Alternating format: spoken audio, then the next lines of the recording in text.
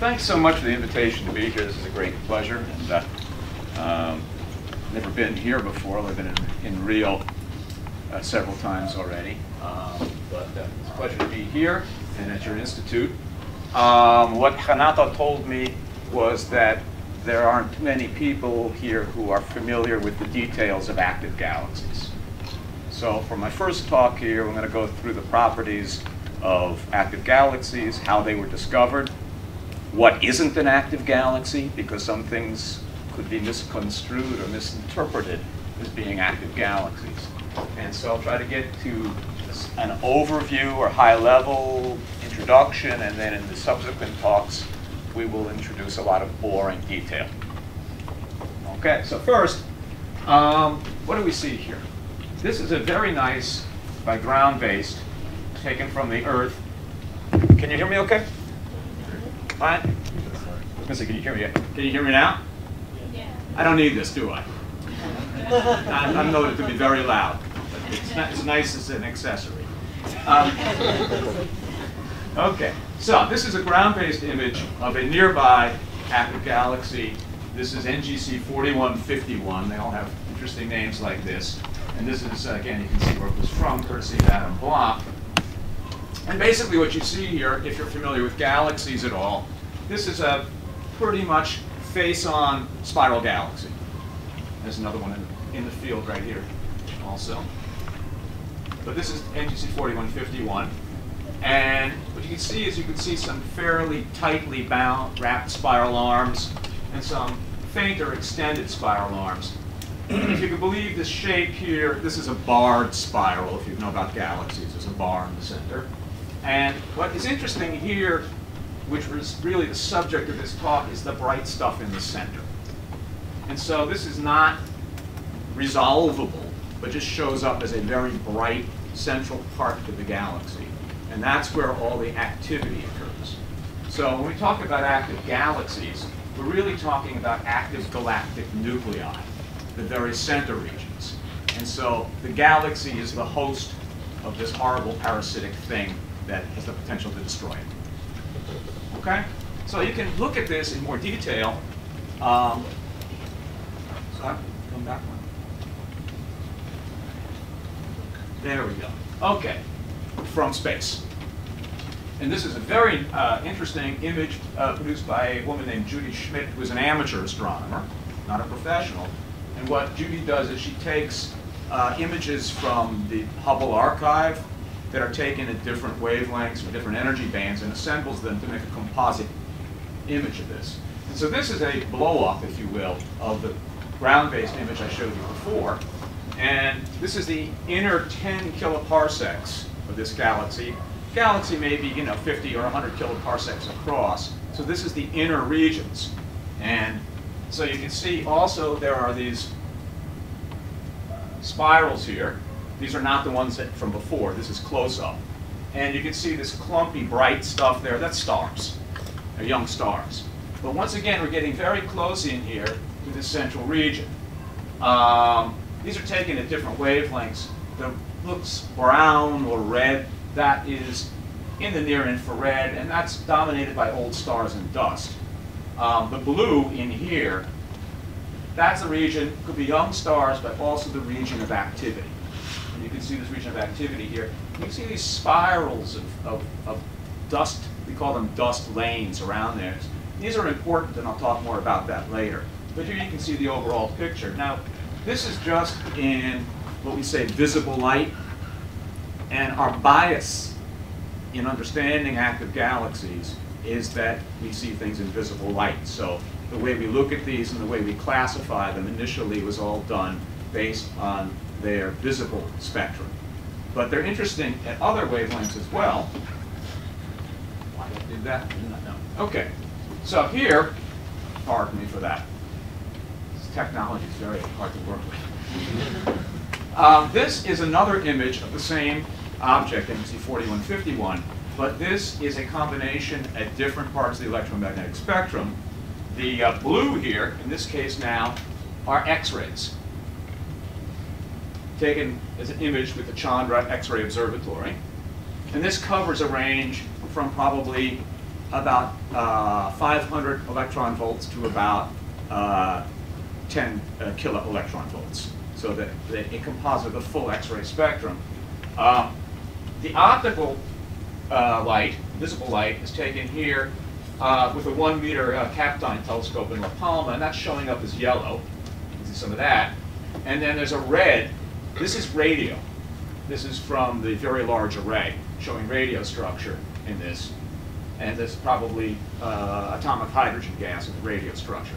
So you can see in here the same kind of extended pattern. The orientation is not the same, but this extended pattern is shown both in the optical and in the X-ray. And that traces us back down to what the active part of the galaxy is. Okay, so active galaxies have some words. They're basically originally identified on the basis of, even though I've shown you X-ray and radio, on the basis of optical spectra. And so what you see when you look at an active galaxy are emission lines. And I hope you're all familiar with emission lines in various different contexts. And what you see is things from typical common elements, hydrogen, helium, and things like carbon, nitrogen, oxygen. There are other elements as well, usually not quite as prominent in the spectrum. But there are lots of other things in the universe that produce emission lines. So basically, emission lines are going to be produced whenever you have excited gas, either ionized gas that's recombining or hot gas that's producing lines by collisions. And in before the 1920s, everything that wasn't obviously in our galaxy that looked fuzzy or nebulous, cloud-like, was referred to as a nebula. So it was not known whether these nebula were inside of our own galaxy or somewhere outside. There was a great debate as to whether they were part of our own galaxy or island universes, which was thought up, this idea, by philosophers in the 18th century that they were island universes. So there are a lot of objects that aren't AGN: planetary nebula, H2 regions, which are regions around young stars, and galaxies can be dominated by the radiation from these young stars and the ionized gas around them. And if they've had a very strong star formation, these are referred to as starburst galaxies. So let me show you some examples of things that are not active galaxies, but are emission line sources. Planetary nebula. This is a very nice image. Again, this is Hubble HST, taken with the wide field camera, the second one that's put on. This is put on in the 90s. And this is the NGC 2392, and if you like fanciful names, I think this is called the Eskimo Nebula, which you guess looks like an Eskimo if you have a great imagination. And it's different colors. The red here is singly ionized nitrogen, green is Balmer beta, blue is doubly ionized oxygen, violet is actually doubly ionized helium, which is seen in planetary nebula. By the way, just as a note, these brackets around you, if you're not familiar, these are quantum mechanically forbidden transitions that produce these. And these things were first discovered, these emission lines, by looking at objects, by looking at nebula, because they can't be produced in the Earth. And certainly even now, with the vacuums that get produced in the Earth, you don't get these lines because the quantum mechanical rules mean the transition probabilities are low. So they get collisionally de-excited before they radiate. So you have to have very low density gas in order to see these lines produced by radiation. And so they put brackets around. Matter of fact, this one here was first found in planetary nebula in the 19th century. They didn't know it was oxygen, and they called it nebulium because it was found in a nebula. But you can see this structure around here. And again, the central star in the planetary nebula is down in here. You can see the dot. And as we'll find out, that's sort of playing the role that the inner nucleus, the accretion disk and black hole in an AGN play, of producing the ultraviolet radiation that ionizes these outer gases. And so, and these central things in here are quite hot at 10 to the 5 Kelvin, which means there are a lot of photons produced. It's basically a black body, but it's hot enough that you have a lot of photons and energies enough to double the ionized helium. That's more than 54.4 electron volts. So again, if you look at this, you might think it could look a bit like an active galaxy. And here's a spectrum, a very nice ground-based spectrum from Zhang et al. I think this is VLT. And you can see all these emission lines. I don't know if you can read the identifications, but if you look over here, 4686, this one here is doubly ionized helium. So to make this requires very energetic photons. And you can see there are lots of them, but there's this thing to note about this. This is a very high spectral resolution spectrum, but the lines are very narrow. And that's one of the characteristics here. So you have a lot of ions from high ionization species. There's iron 5, that's quadruply ionized iron, and oxygen 3 again here, but they're all very narrow. And so you can see that. So that's the characteristic spectrum of these guys. There are other things that are emission line sources, again, that are not active galaxies. This is an image, another Hubble image, of a H2 region. That's a star-forming region surrounded by ionized gases in something that should be familiar to all of you, which is the Large Magellanic Cloud. You don't get to see up north. And here the red is H alpha, and the blue is singly ionized oxygen. And all these things here, these are young stars that are ionizing those gases. And so this, because you've got ionized gases, again, is going to produce an emission line spectrum when you look at it. And indeed,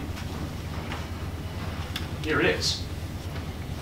And so there are lots of narrow lines identified here.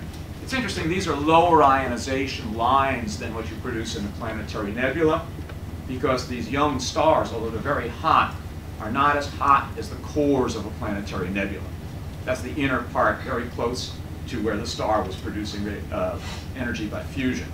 And so even though it's in its late stages and fusion is shutting down, the heat is very high at the core and can be 10 to the 5 Kelvin or more. The temperatures of the photospheres of these young stars are more like 5 times 10 to the 4. So they lack the very energetic photons that could doubly ionize oxygen in most cases, and definitely helium.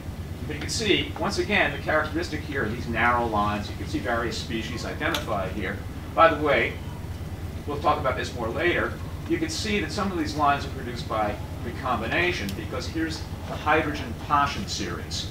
And this is the recombination cascade of the Paschen series showing up in the spectrum.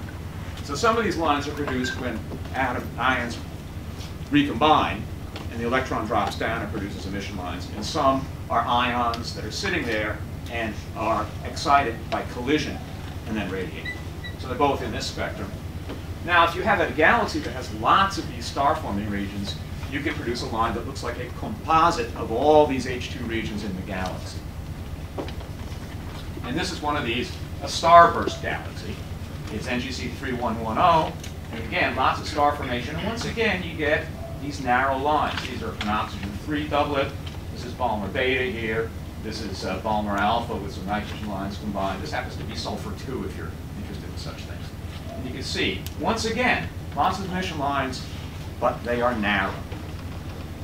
Okay? So that's the thing to keep in mind. And here's a nice picture, by the way, of the same galaxy, NGC 3110, from Hubble imaging. And you can see the bright white light there. That's the young stars and the spiral arms. There's some stuff in the core here, but if you remember the thing in 4151 I showed you, the contrast between this core and the outer parts is a lot less. So there is some radiation in the core. It's mostly old stars in this, hence the more reddish color, the older populations of stars. The young ones have all died off, so the cooler ones are left and makes it redder. But it's there because of the concentration of stars, but not really prominent, like what was in 4150 when you see these beautiful spiral arms. Okay? So this is a starburst galaxy. Again, something that is an interesting subject altogether, but outside the scope of this. Now, active galaxies have been known for a long time without people knowing what they were. And so this is from a paper from Lundmark and Lindblad in 1919. It was in the Astrophysical Journal. This is, I think we're in volume like 20,000 now. This is volume 50. And you can see there are spiral nebula with these strong emission lines. If you look at a regular galaxy, it looks like a composite spectrum of all the stars in the galaxy. Most stars, their spectra are dominated by absorption that's produced in the star's outer photosphere and chromosphere. And so you see an absorption line spectrum with some kind of average black body below it. Okay, so if we took a spectrum, say, of the Milky Way galaxy, that's more or less what you'd see. If you look at the Andromeda galaxy, you can see. But some galaxies, they didn't even know there were galaxies in 1919, were identified. Here's one. I don't know if you can read this in the back. NGC 1068, according to FAF, this shows bright emission lines. The FAF reference was from like 1915, but I couldn't find it. But this one references FAF, and there are some peculiarities about the wavelengths of light that make this object unique to all these other emission line sources that were identified in this paper by Lundmark and Lindblad. So they don't even know if these things are in our galaxy at this point. But they know there's something strange, something peculiar about them because of their emission spectrum. So, if we go on in history a bit, it was in 1943 that this guy, Carl Seifert, was working at the Mount Wilson Observatory. It's an observatory that's outside Los Angeles in the United States, and therefore, because of the proximity to a big city, it's not a great scientific use. And of course, it was supplanted by Palomar, the first very massive telescope with 200-inch mirror, which is now also kind of obsolete. But at Mount Wilson, and this was, by the way, during World War II, so he was taking advantage, there were other people, of the fact the city was black out. The lights were off. So war is really good for it.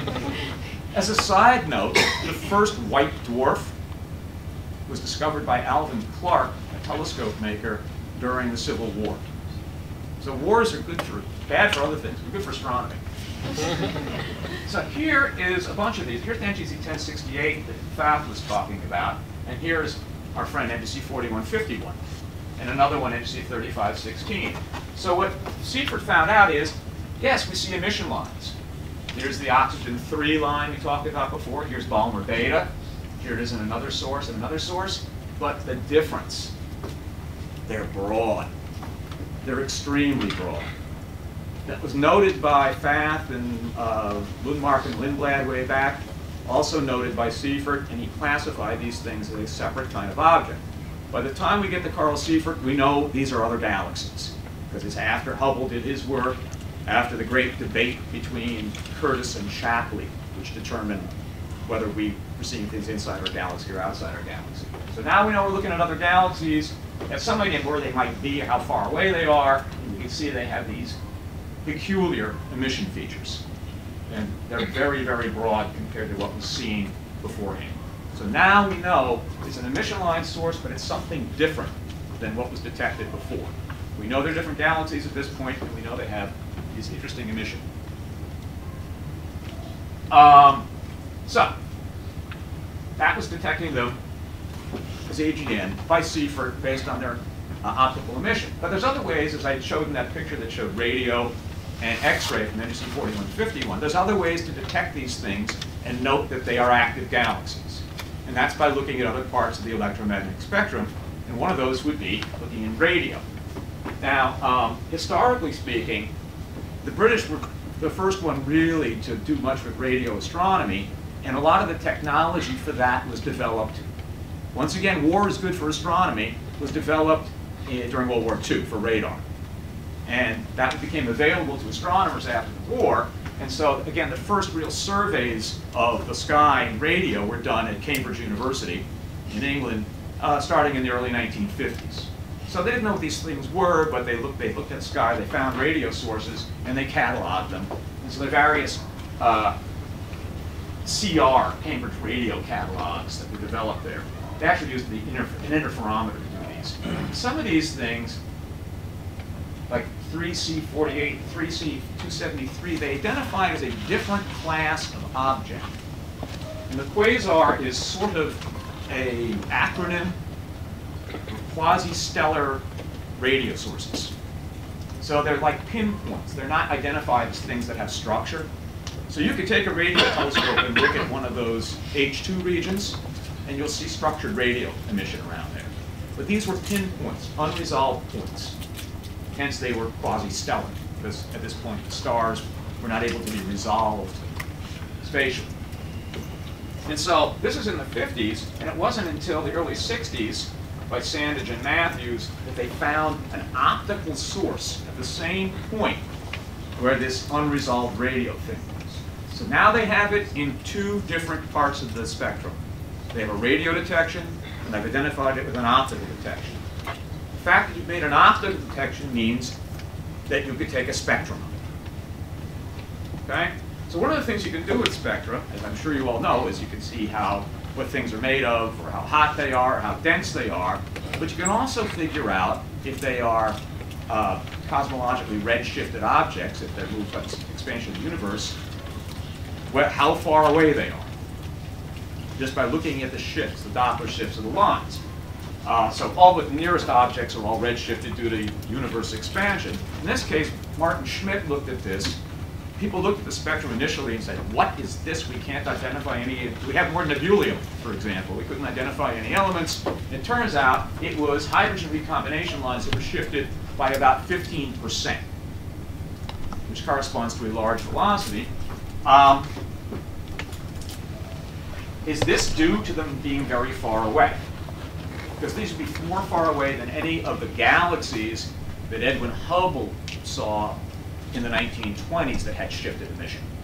These are much more shifted than those. And so it led to a bunch of unique people like Arp and Burbage, other famous dead astronomers, that they didn't believe these things were cosmologically shifted. That this must have been thrown out of nearby galaxies at very high velocity. Why they were all thrown in one direction was something of a mystery. It turned out there was no connection between nearby galaxies and these things of the sort that Arp and Burbage. There's actually other connections with nearby galaxies due to lensing that we're not going to go into, but Arp and Burbage were completely wrong. And these things really are, at these large distances, inferred from their redshift. But how are these connected to Seyfert galaxies? Are they the same sort of thing? So now we've got optical identification of a radio source, and we have these optically identified emission line things that Seyfert found. So keep that in mind. There are other things that you can do in the radio that have to do with active galaxies.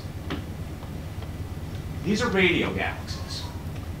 These are general. There are many of them in the nearby universe, and they tend to be in clusters of galaxies. And they are phenomena that are usually in old stellar population, giant elliptical galaxies. So there's not much going on in these galaxies. However, something in the very center of them is accelerating particles to like 0.9 or 0.99 times the speed of light. These particles transverse, that move out into the host galaxy. As they do, they interact with the galaxy's medium, and synchrotron radiation is produced. So non-thermal radio emission is produced. And there are various sorts of these things. This is a X-ray radio and optical image of a jet in M87. It's a nearby, very powerful radio galaxy.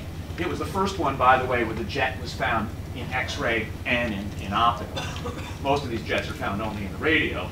And you can see it's got a lot of structure, a little blobby, condensations, cloud condensations as emission go out. Again, this is all synchrotron radiation. The physics of this is not really yet fully understood. It has something to do with acceleration of electrons and positrons near a very heavy, dense thing we're going to talk about. Why they occur in these kind of galaxies and what conditions they're produced in is not all that well known. There are various types that were classified by Fahrenhoff and Riley back a long time ago and had to do with the structure of the jet and whether it had two sides, and whether it was brighter in the center or brighter further away. Not really very important. These FR1s like this, they're jets in 80% of them. FR2s have jets, but they're more luminous. They have something to do with the cluster they're in. These ellipticals are found in clusters of galaxies. And so it has something to do with that. But again, the real details of how the jet's produced are not well known. I would point out, I'm going to talk about black holes next time. This is the guy, this is the one that the black hole so-called image was made for. So this is M87, and the Event Horizon Telescope was able to produce an image, not of the black hole, but of the region around the black hole. Because why can't you take an image of a black hole? Because they're black holes. All right, so now, here's some more pictures of radio sources. This is, so now we've got these FR1s and FR2s. How are they related to active galaxies? Well, they are in the sense that we think that the engine is the same thing. But sometimes you see these things in quasars, and this is the quasar we talked about before, 3C273. This is from a fairly recent paper, the Very Large Array in New Mexico. It's a radio interferometric array, and they can map the jet at various different frequencies. And you can see the extent of this thing goes quite some way here, starting at some particular source and extending outwards. That's where the source is here, it extends this way. So this is now a quasar. This has emission lines that were identified by Martin Schmidt as red-shifted hydrogen, but is also showing up here as a very powerful radio source, like these FR1 radio galaxies. So you now have a radio source and a quasar together. There's other kinds of things. I mean, there's a whole menagerie of different classifications of active galaxies. And here's another one. These are called blazars. There's a nice review by Meg Urey back in 1998 of blazars. And blazars come in different classifications of high and low power with these names and acronyms I'm not going into. They can be radio selective, that is detected in radio, or X-ray selective. They emit at all wavelengths. This radiation is again synchrotron radiation, or synchrotron radiation with some Compton effect added in. And here is a spectrum of the flux versus frequency in these guys. And this is in the radio range. This is kind of EV or UV, and this is X-ray going up to gamma ray. And where these things peak, this dashed line is one type of source, and this line is another type of source, determines their classification. It turns out that this radiation is produced by, I showed you the jets before. This is a jet pointed at us. So we're looking down the jet. And there's a couple of reasons we believe that. These things exhibit superluminal motion. So blobs of radiation in the jet appear to separate at faster than the speed of light. But it's a time delay effect that produces that. That only happens if you happen to be looking straight down. Again, so you're getting a projection effect that's giving you this phony idea that things go faster than the speed of light. And the other thing is the power is boosted. There's a Lorentz factor in this radiation as being spiral magnetic fields. And so the beam is more powerful directed at you, the way the thing is going, than along the sides. And this Lorentz boosting makes these things very powerful. Other than that, they're not really very easy to study because the rest of these are emission line sources. There are emission lines in these blazars, but they tend to be very weak. And that may be the orientation of the system, again, that we know about from the jet that makes it hard to pick out these sources. But again, another form of active galaxy. So you can divide AGNs into things that emit a lot of radio or things that don't. And so, because astronomers like to classify things, they determine radio loud versus radio quiet. This goes back to Kellerman. And they look at 4440 angstroms is in the optical part of the spectrum, and 6 centimeters is a wavelength in the radio. And they take the ratio of those two, and if it's bigger than 10, it's loud, and if it's less than 10, it's quiet. There are other features about this, which is that radio loud ones are much more luminous in the radio than the radio quiet ones. So not only is this factor bigger, they're much more luminous. But it turns out that most AGN are radio quiet. 90% or more of them are radio quiet. There's a nice paper recently by Vanessa et al. Shows that. And here are some examples here of radio quiet ones. This is our friend NGC 4151 yet again. And you can see there's this extended radio structure. It varies differently, wavelengths. It goes out many hundreds of parsecs. This one even larger, and this other, this is, it'll both see for galaxies, Markarian 6. And in a star-forming galaxy, I said H2 regions can produce radio, but it's just kind of amorphous rather than a jet. And you can see that in this star-forming galaxy, NGC 1614. what makes things radio loud versus radio quiet? Again, seems to be something connected with the central engine. The lack of radio loud ones means it's probably a temporary state. So at some point, things are radio loud for individual objects, and at some point they're not. And again, at some point they maybe only can produce radio emission and not any of the rest. It has to do, we're going to find out, with the structure perhaps of the central system of these things, which contains a massive black hole and an accretion disk. So that's probably why this is. But the radio loud ones are interesting, but not all that common. So there's a related phenomenon. These are not really active galaxies, but a related thing. And these are luminous infrared galaxies. Soifert all defined these back in 1984, and they're luminous infrared galaxies. The U means ultra-luminous infrared galaxies, and the HY means hyperluminous infrared galaxies. And here's some pictures of them.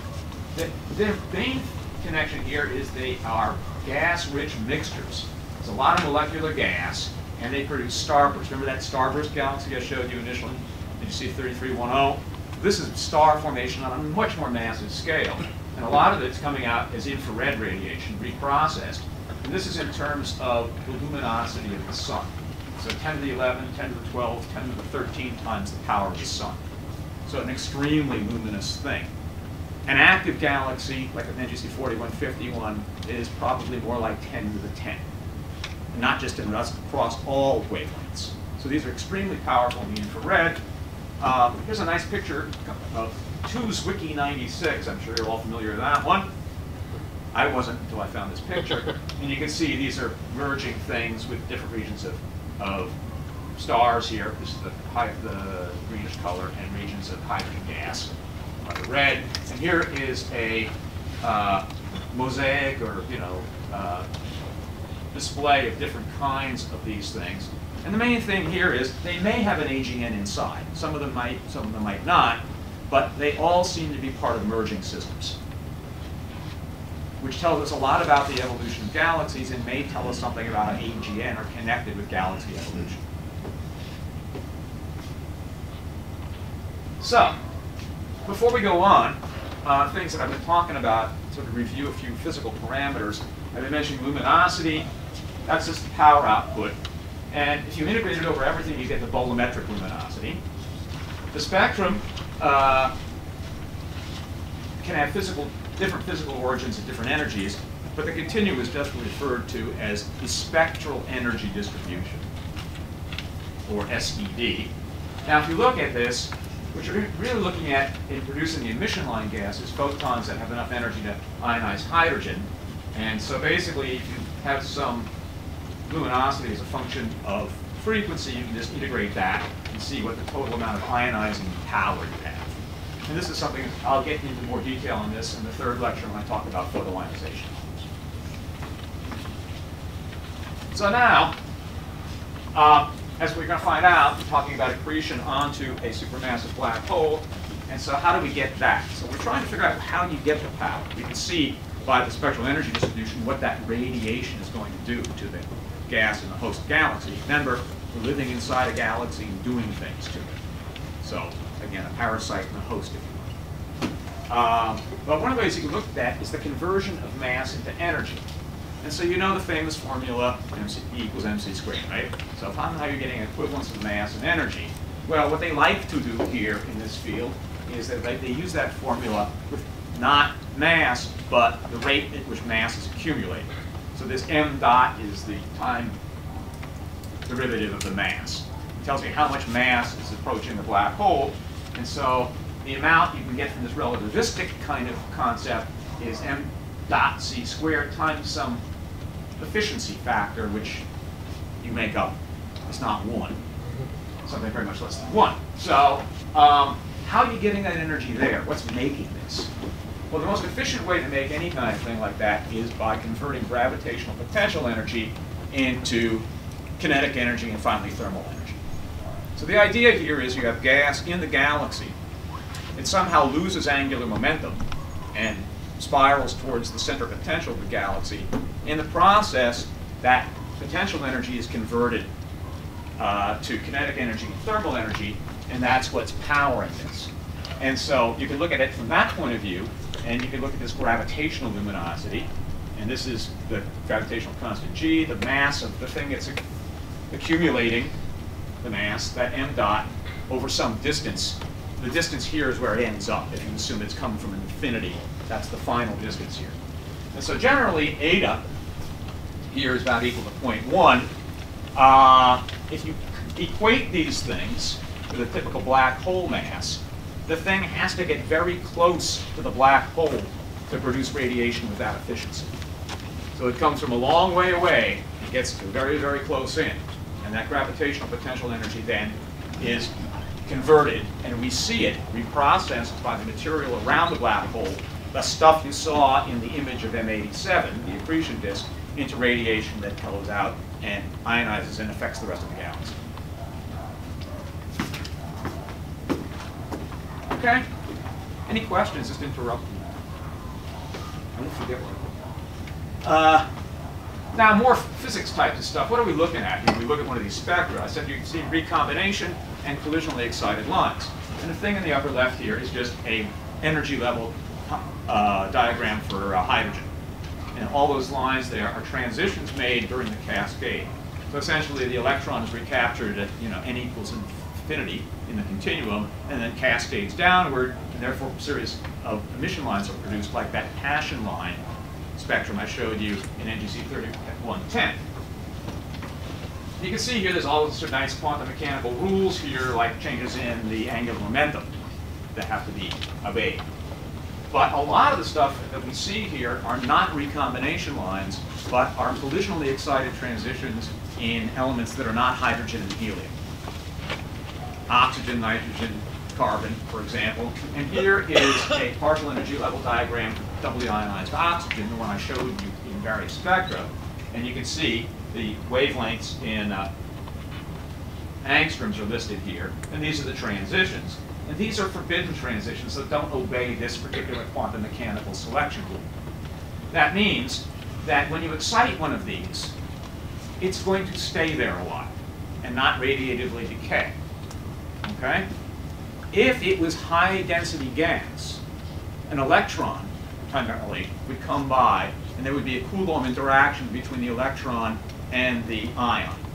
And the energy would be transferred to the electron and would not escape the nebula. If the densities are low, it's enough time for these transitions to occur, and that energy will escape the nebula.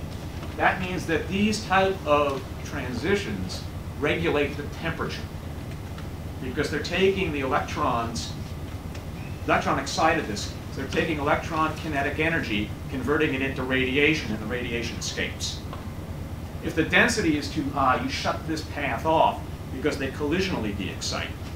And then the thing works much less efficiently as a barometer, if you will, or something that controls bolometer that controls the temperature. But you see these, so even though these are trace elements, I mean they're thousands or 10,000s the amount of this that you have of hydrogen, they dominate the cooling. So in a nebula like this, the heating is primarily, this is the gas around, it's being affected by the radiation from the AGN. It's heated by ionization and then cooled by these collision excitations. So now getting back to Seyfert galaxies, there's a lot of stuff in here and I'm not going to read through it, but they're basically about 2% of spiral galaxies are Seyfert galaxies. Yes, sir? Which region cooling process is more effective? I'm going to get to that. Thank you. That's perfectly. I didn't ask him to do that. He just did that. Okay. So what you see here, these are basically identified as spiral galaxies, like NGC 4151. If you look at their continua, you see broad emission lines like Seyfert found. Usually the spectra are featureless. They're not like stars. As I noted, they're strong X-ray sources. They're radio quiet, which I mentioned before. The infrared, they're strong in infrared, but it's usually cosmic dust in the interior parts of this has been heated up and irradiates that radiation. Okay? So now, There are two classes of secret galaxies, which they thought very hard to call them class 1, type 1 and type 2, as opposed to type 1 and type B. But in any case, these type 1s have broad, very broad permitted lines. So thousands of kilometers a second if you fit a Gaussian to them. The full width half maximum is thousands of kilometers a second. The forbidden lines, when I was talking about they're important for cooling, are narrower. The continuum are decidedly non-stellar.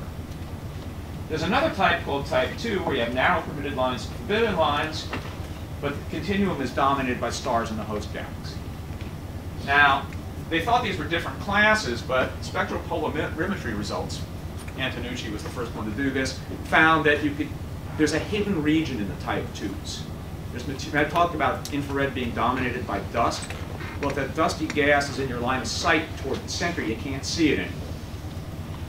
So that you see as type 2, and you only see extended gas.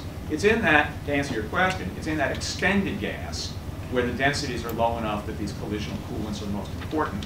They become less important in the denser gas as you get closer to the center part where the energy is produced. And here's a spectrum of a couple of them to show you the difference. And this is again optical spectra. And this is why do I like NGC? These are the two closest that are bright. I was telling I'm up to paper number 20 on this one. It's my favorite. I only have about 6 or so on this one. In any case, you can see again these very broad lines. This is hydrogen beta. This is helium-2. This is hydrogen gamma. And these narrower things are oxygen lines in the spectrum. Here is NGC 1068. You can see the permitted lines like H beta and helium-2 are narrow. They're about the same width as the forbidden lines. Although interestingly, these forbidden lines are broader in 1068 than they are in NGC 4151, and that is an important point that I will hopefully get to in the 4th lecture. So those are the differences in the spectra. And if you want to look at it in more detail, this is a full coverage from the UV to the near infrared of 4151. And you can see there's a myriad of lines. This is taken in a different state than the previous spectrum. The gas close in that makes the broad lines is close enough that it varies in response to the level of power of the active galaxy. So the gas will recombine or ionize as the source becomes brighter or fainter. And so when it's in a faint state, you get less emission from the gas closer in. The stuff further out, due to 2 factors. One is light travel time, and the other is that the densities are low, doesn't respond quickly or at all. And so when one of these type 1s is in a low state, you can see the extended emission produced by this lower density gas much more clearly. You can see all the various different lines in there, including some fairly ionized states of iron, iron 6 and iron 7, and stuff like that. So very interesting spectrum. This goes all the way to the UV. This was done with the Space Telescope Imaging Spectrograph on Hubble, which has this kind of wavelength. But you can look at them in the X-ray. Here's 4151 again in the X-ray. It looks somewhat different. These are dominated by the continuum. And here you can see various different states. This is from Chandra and the Newton XMM X-ray telescope, the 1 to about 7 keV spectrum of NGC 4151. You can see this varies a lot. It's a combination of the strength of the continuum and the effective intervening gas along our line of sight absorbing that radiation. And this sort of variation is what caused that variation or drop in the flux of the broad lines that I showed you in the previous one. It was in a low state because when that was taken, the center part was in this state. And so a lot less ionizing photons. And so that varies a lot. And I'll get a bit what you can do with this sort of variation. This can lead to measuring the mass of black holes, and I'm going to talk about that a bit tomorrow. All right? And this, by the way, is an iron, I should say, line there at 6.4 keV. And this is very interesting in terms of determining the properties of accretion disks. So there's a lot in that spectrum. And if you look at a type 2, it's essentially 1068, instead of having the center source dominating the emission, it's the extended gas. Once again, these are X-ray emission lines, and many, many of them, in XMM Newton observation 1068, and shows all these lines, but not much of the continuum, because that's hidden by dusty gas. This is an extended region. You can also go look in the infrared if you like. And there's various types of Seifert 1s in the infrared, and they look different. You can see there are very characteristic differences between these. See these two here versus these two? This one particularly? The difference is star formation. This extended, and I'm sorry you can't see that well, beyond 50 microns. This is the micron scale here. That's dust associated with star formation, relatively cool dust. So ones that lack a lot of star formation, like 4151, lack that piece. So they may look very similar when you look at optical light, but very different in the infrared, because the infrared is giving you more information about something you're not really seeing in the optical, and that's the effect of the stars. So once again, how do we get there? This is the basis of the spectropolarimetry by Antonucci. They find a very revolting image that he's put together, which you can use your imagination to decide what that is. This is a big molecular dusty cloud, in spite of what your imagination said it might be. Knowing Antonucci, he probably thought of both things at the same time. Inside here is the continuum source. All these Ds around here you can hardly see. These are these dense clouds that produce only permitted line emission because their densities are so high that the forbidden lines are suppressed. So why can't you have low density clouds close in? Well, you could, but they'd be so highly ionized you'd never see these ions that produces radiation. So to produce Balmer lines, you need much higher density if you're close to the source. And here's another diagram of this. This is from a paper by Yuri and Padovani some time ago. And here's the disk, and there's these clouds. There's this region out here, and this region out here, and some kind of jet that could go through these. And this is referred to, this inner region, this region as the broad line region. Because remember the spectrum I showed you, those lines were broad. We think they're broadened by just Doppler motion, virialized motion close to the center potential. The things from this region is referred to as the narrow line region, because the lines, the forbidden lines in the type 1s and all lines in type 2s, are narrow. There's a lot of motion, but it's not velocities as high as we get in the broad line region, hence the narrow line region. And that narrow line region can extend out to 1,000 parsecs, a kiloparsec from the center. The broad line region is usually measured in light days. So it ranges from like maybe 5 to 100 light days. It's a very, very compact region. Of course, that can't be resolved. The narrow line region is a resolvable thing. You take images of it. But not everything is just because of your line of sight through a big molecular torus. As I talked about with LERGs and U-LERGs, there's an evolutionary process going on here as well. And so things, if galaxies merge, they're going to activate stuff.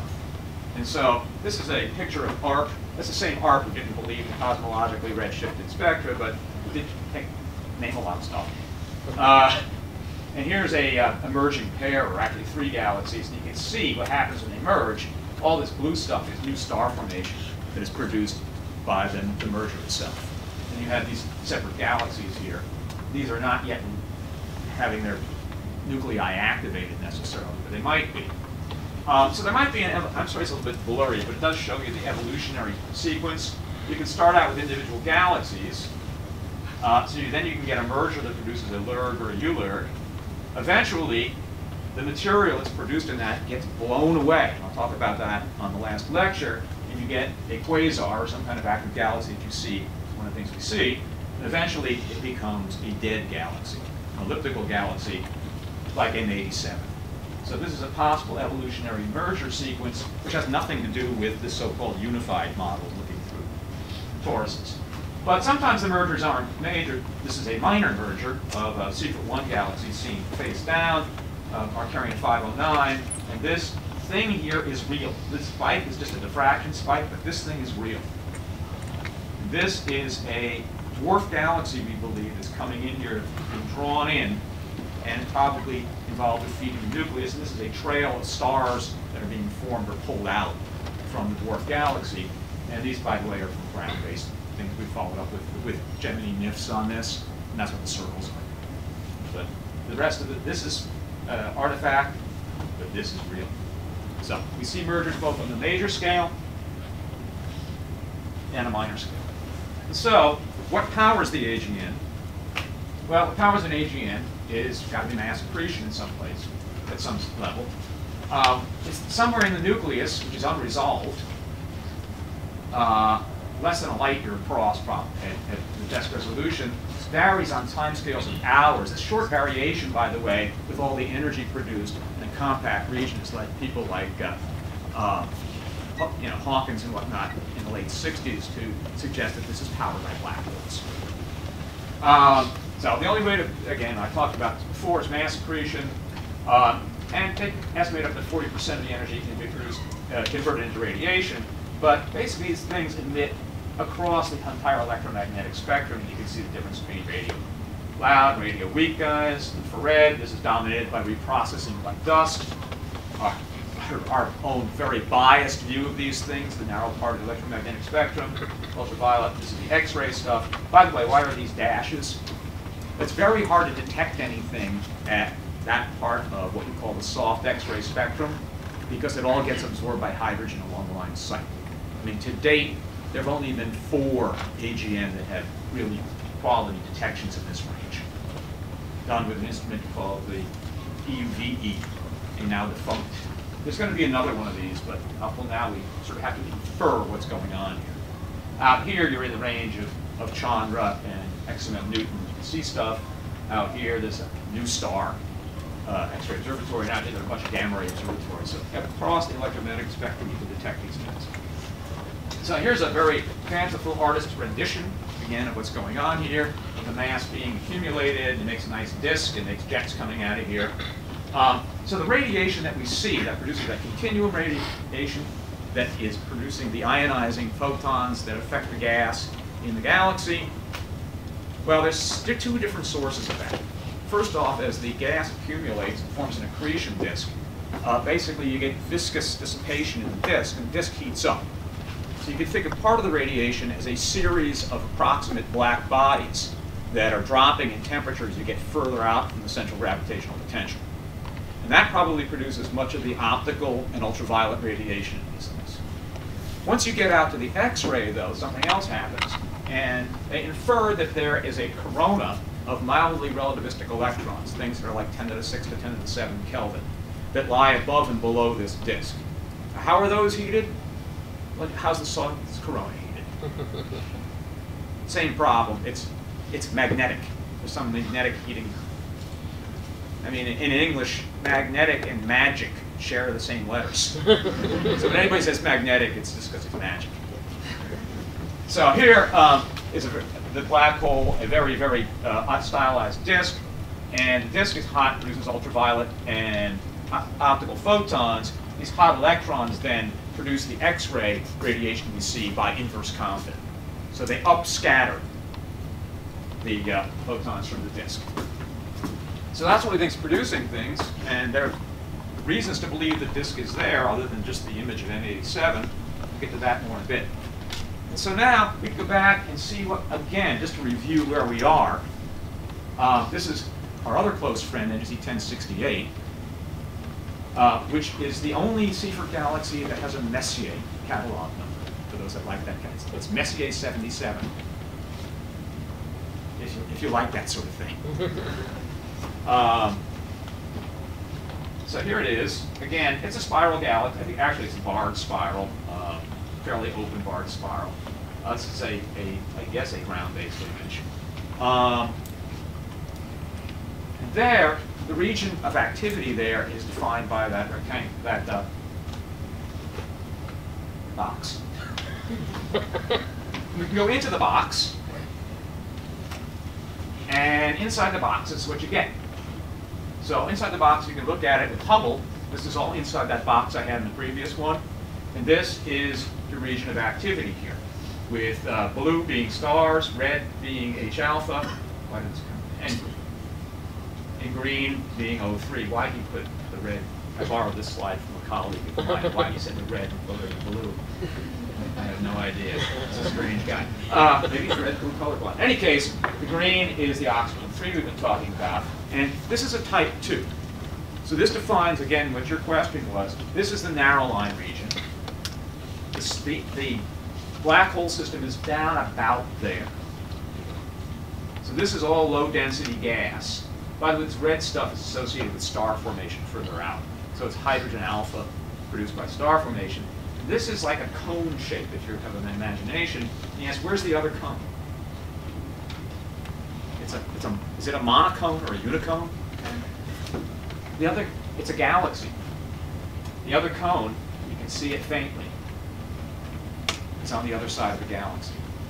So the gas and dust in the galaxy absorbs the radiation from the opposite cone. Matter of fact, if you look at this in X-ray, you can see the other cone better. But this is all, ionized radiation. Ionized radiation that produces all this oxygen emission. And there's a lot of gas inside this one. It's in it. Apparently a very early state of activity. It's been very heavily fueled, not a LERG or a ULERG, but something fueled this one. And you can go even further in. That's Hubble this is actually taken with a oxygen 3, and you can see the structure in here is a more detailed thing, what we saw in the yellow in the previous one.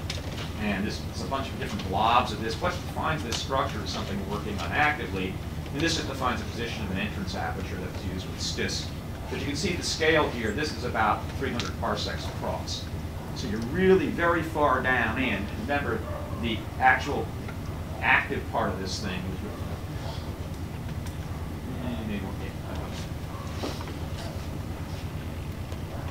and then you can take a spectrum of it.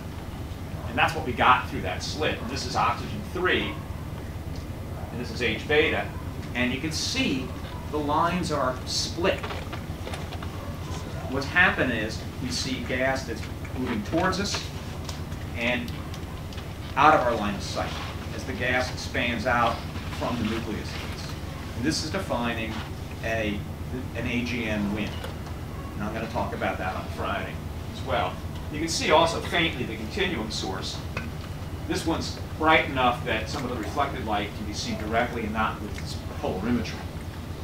And again, the structure here does not show up because the gas isn't uniformly distributed. Steve, the last one is also mathematical product.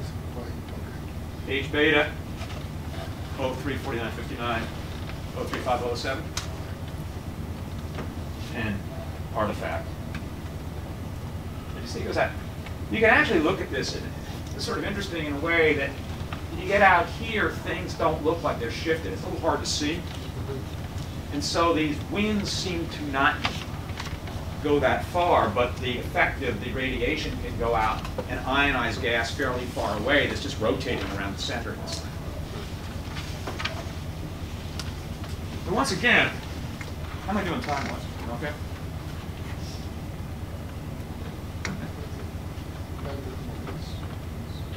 I might get done quicker than that. Leave out the verbs and go. No, it's the opposite in Portuguese. Leave out the nouns, just use the verbs, right?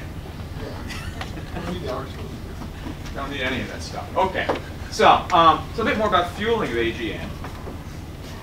And again, we talked about mergers and that sort of thing, but there can be fueling that's just internal to the galaxy itself. It doesn't have to merge. If there's gas in the disk of the galaxy, and you somehow can get that gas down to the central potential, and it can be forming an accretion disk, then you have an active galaxy without devouring your neighbors.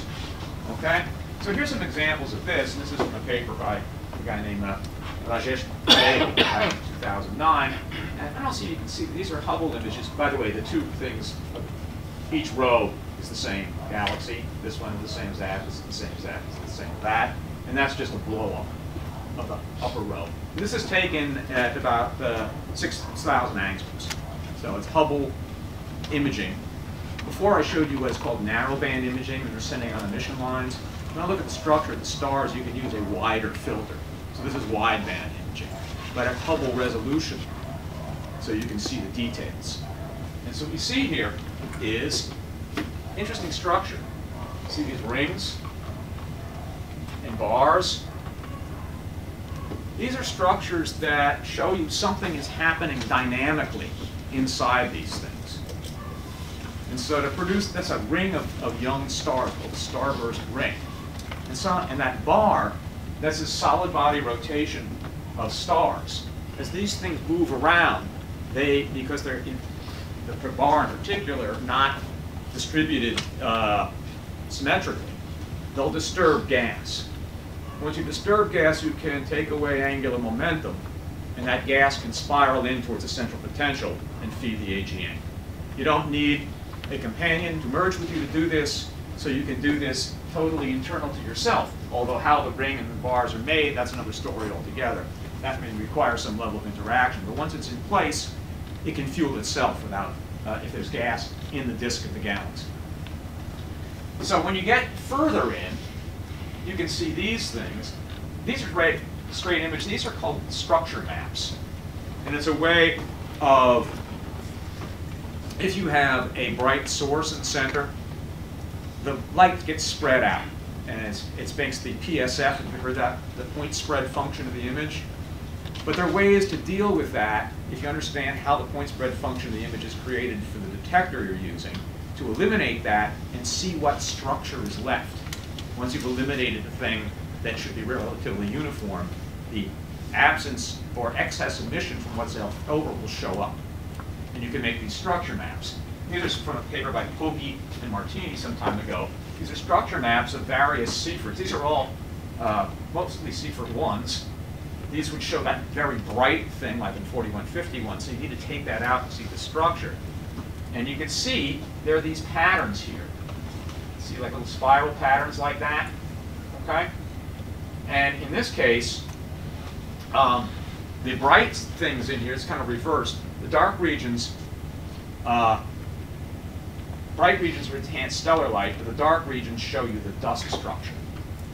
So what we think is that there are structures here that can be traced by dust, which traces back to molecular gas that's part of the fueling flow.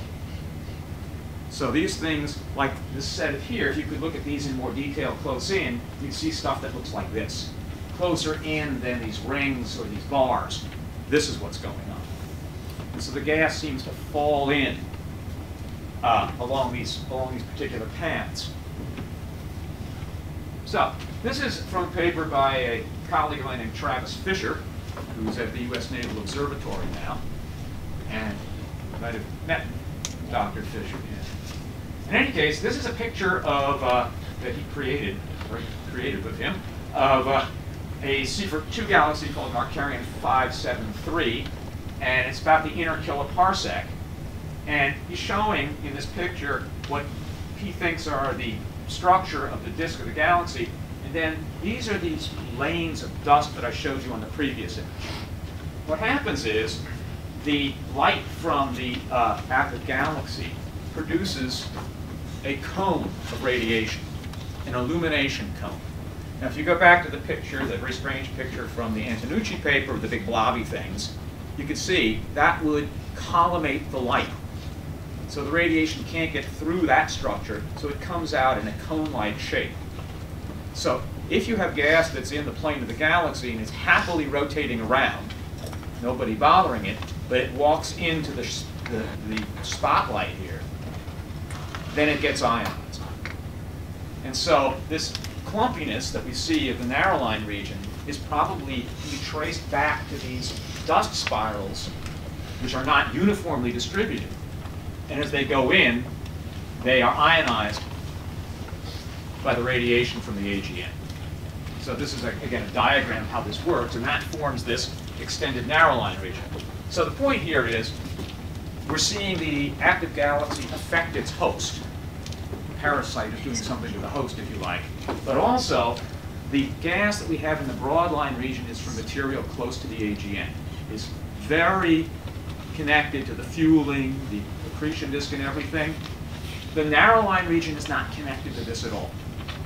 It shows what happens at larger scales. Now, as I'll talk about on Friday, this larger scale thing is really the important aspect of what AGNs do. So we believe that AGNs, but the engine of an AGN, the black hole, exists in all massive galaxies. It's an engine, right? Engines need fuel. Sometimes it's fueled and sometimes it isn't. Once that thing is fueled, that radiation is going to go out, as you can see in this diagram, and affect the galaxy. Now that radiation, not only does it ionize gas, but it produces pressure. So the photons impart momentum to the gas. The other way you can do this is with these jets that are produced. So something is taking energy from the inner AGN and depositing that in terms of energy or momentum into the host galaxy, and has the potential to drive all this gas out. And so this is something that is referred to as an active galaxy or AGN feedback mechanism. So as you fuel the center region, it produces radiation or jets that will stop the fueling.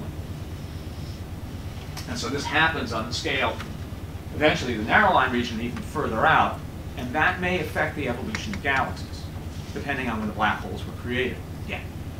You were talking about the feedback process. Yeah. And about your work with Professor Winhurst in 2009. Did I do something with him? Yes, you did. Okay. Mostly of this lecture is based on something that you came up on that time, and I have a little question about this work of yours. Sure. By that time, you came up with 3 questions, very interesting questions. Oh, this is the white paper. Yeah. Okay, all right. Now I know what you're talking about. AGN was... I never met the guy, by the way. Really? Well, one of the questions that you came up with by that time, Yeah. was how the effect of AGN on the galaxy host. Yes. Yes. Now that you were explaining about how this affects the whole environment that Right. agents put in, could that be the answer for this question by that time? Well, it's directing us in that Direction. direction. The issue there was, and I'll talk about this more later, is there are things we know about galaxy evolution that are not directly explained.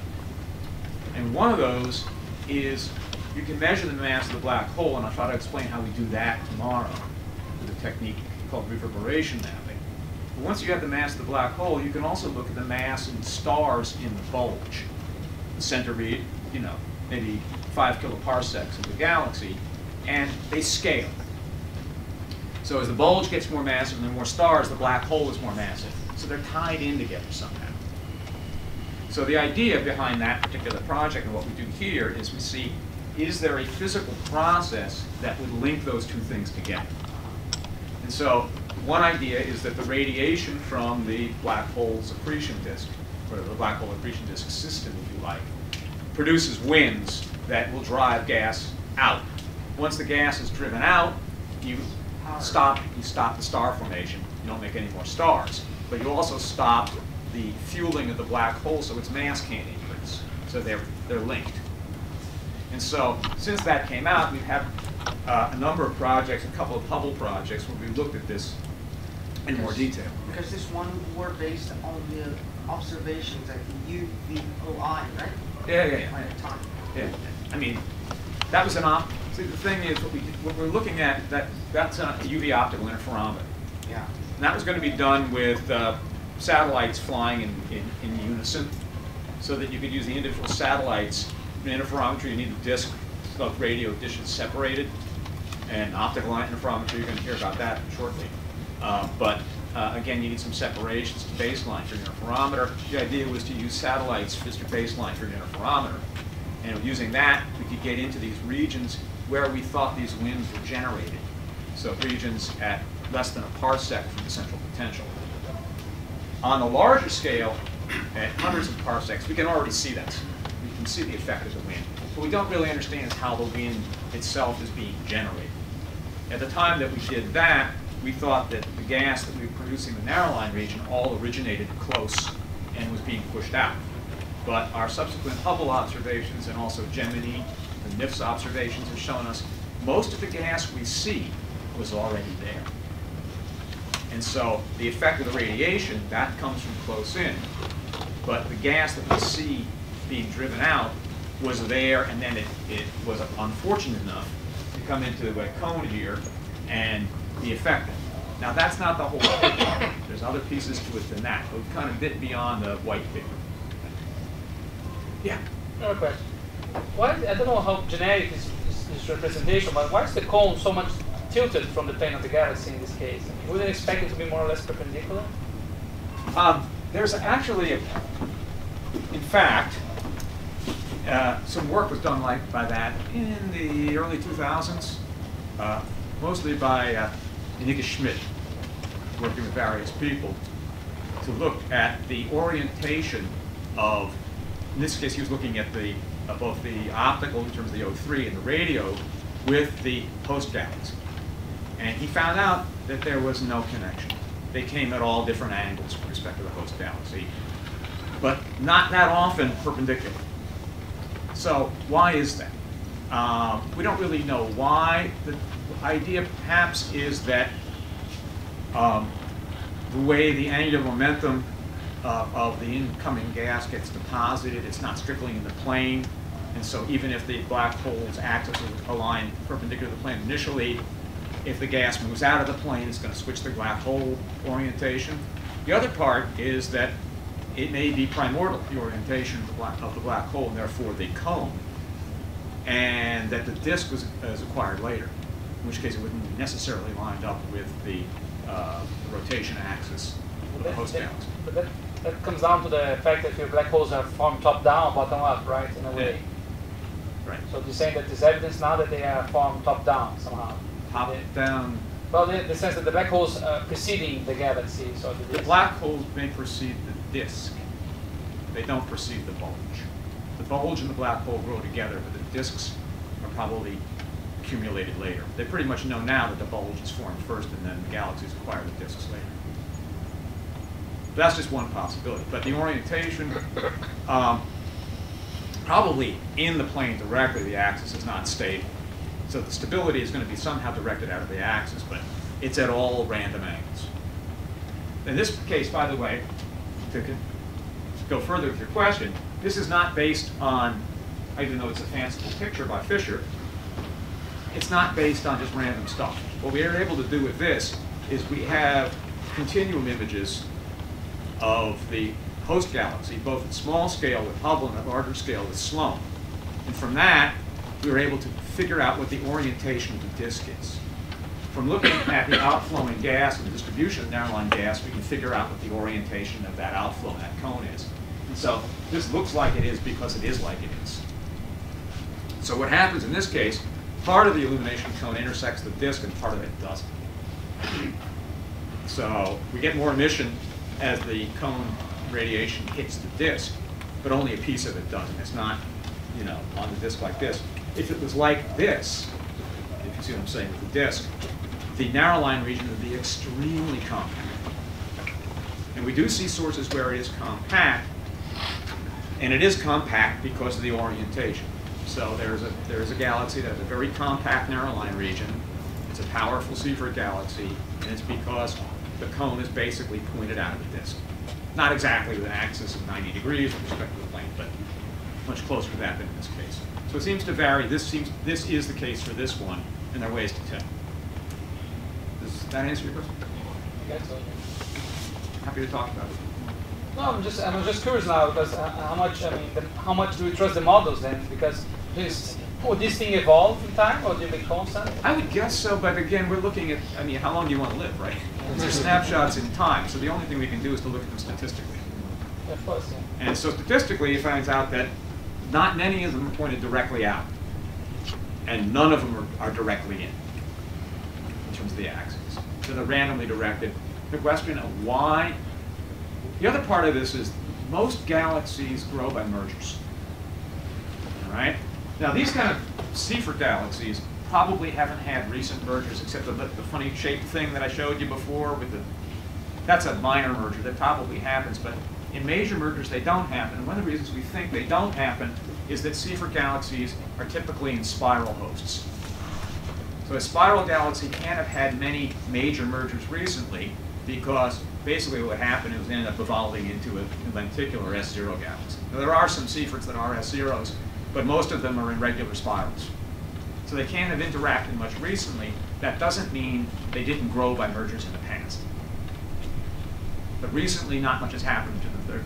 They tend to be standalone quiescent things.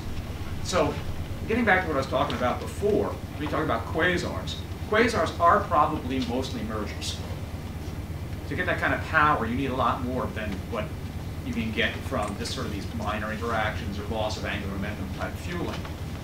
But they're in the past. I mean, there are quasars that are as close, you know, they're out to redshifts of Z, maybe, you know, 0.1 or something, fairly nearby. But with Seyfert galaxies, they're a fraction of the distance from that. So when you look at quasars, it seems, this is based on very little evidence, that the incidence of merger seems to go up with quasars as you go further out. I have one set of quasar 2s that I've got data on a few years ago, and it's only a small sample. It's like 10 or 12 objects, and maybe one of them's a merger. But I'm also on a paper with Thaisa Storky-Bergman, who's down at Porto Alegre, and that paper goes out maybe a factor of 5 more in Z, and they're all but one, same site, 10 or 12 in a sample, all but one of them are mergers. Which is kind of interesting. But this merger thing can affect how things are oriented, and there must have been mergers in the past. Anything else? Sure. Okay. Good questions. Thank you. I got another minute or two, or am I done? Minute or two. Okay, I'll talk really quick. All right, getting back to mergers. This is actually perfectly appropriate here.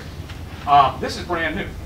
This is from a paper by, your guess is as good as mine. I have no idea how to pronounce that. Fefley? The second author is Satya Pal, and they're local to DC. And this is combining Hubble SDSS images of a quasar and fairly further red shift. And you can see a blob there, and a bright thing there, and a bright thing there. This is a Chandra image showing the same 3 things. And this is apparently a merger of 3 active nuclei. So this thing does happen, but again, at higher red shift. And the idea here is that these black holes will coalesce and form even more massive black holes. That's one possible theoretical scenario. The other, like Joe was talking about, you get one and the others get kicked out. So just like with planets, you can do that with black holes. And then finally, what drives all this thing?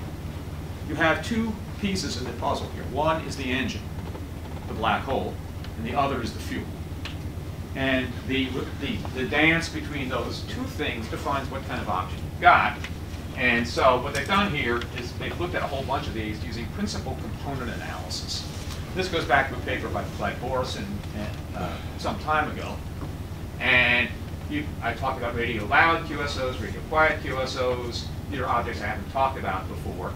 And we can actually look at fuel supply, and we can look at the mass accumulation rate versus, again, the ratio of the radiation versus the Eddington limit on the radiation. And these things lie in different parts of these things. And basically the idea here is the characteristics of the AGN depend on the fueling rate and the mass of the black hole. And you can divide these things up. And when you look at the spectra of these things, this is where the eigenvector 1 and physical component analysis, you're primarily looking at optical emission line spectrum. You can define these things in different regions on this kind of a plot based on that. But again, this is sort of an advertisement for some of the other things we'll be talking about later in the week. And there we go, done.